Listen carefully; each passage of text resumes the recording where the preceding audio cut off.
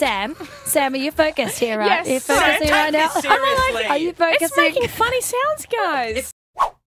So, Delta, I mentioned it just before the song. I've been working with Ryan Tedder from One Republic, and we're working on... he's the best in the world. You've so worked with him before, haven't you? I have, yep. He's fantastic. Is he tough? He's incredible, yeah. Is he a tough critic? No, see, he was a mentor with me on season 2, and I found that we were very like-minded in the way. I mean, he's a genius, but I try my best.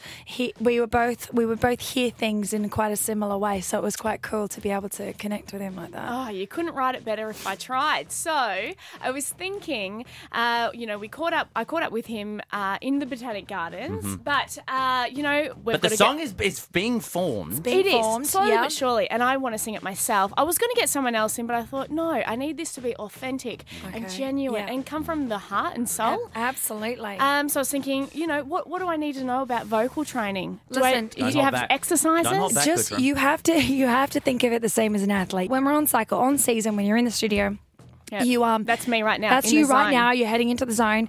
You have to steam. If my voice is like it is today, I have to steam, like get over the kettle and just sort of keep flicking the kettle and just get the steam going up because you wouldn't own a steamer at this point. No. Because that's a new thing. Then what we What need if to I burn do. my face on the steam? You do have to be very careful. Okay. You do have to be very, very careful. I don't Steam, recommend it Ronnie's for down. everybody. Steam. Write that down, Rose. Shopping Steam. list. So see, you've got your water bottle here, right? Yep. So what you could do also, what a really good warm up to start with is actually blow bubbles. Oh, okay. Because if you think of the chords, your vocal cords. Thank you so much. I got water here. Yeah. So exactly. So Is it a sports whistle in your bottle? It's a Lorna Jane one. It's a really fancy one, so it's got a little whistle when you blow. So think of that as your vocal cords doing weights at the gym. So you know how a gym, Sam, are you focused here, right? Yes. Are you focusing Take right now? this seriously. Are you focusing? It's making funny sounds, guys. Sorry, blow whistles, blow bottles. I'm listening. Either way, lucky them. Here we go.